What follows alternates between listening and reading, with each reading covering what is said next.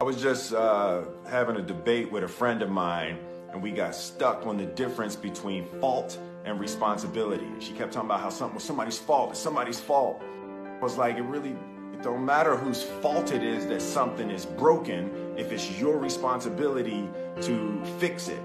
For example, it's not somebody's fault if their father was an abusive alcoholic, but it's for damn sure their responsibility to figure out how they're going to deal with those traumas and try to make a life out of it. It's not your fault if your partner cheated and ruined your marriage, but it is for damn sure your responsibility to figure out how to take that pain and how to overcome that and build a happy life for yourself. And responsibility do not go together. It sucks, but they don't. When something is somebody's fault, we want them to suffer. We want them punished. We want them to pay. We want it to be their responsibility to fix it, but that's not how it works, especially when it's your heart.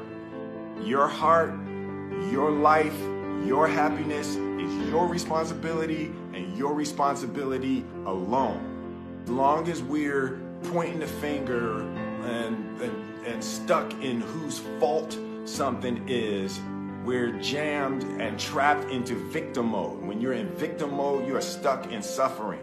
The road to power is in taking responsibility. Your heart, your life, your happiness is your responsibility and your responsibility alone.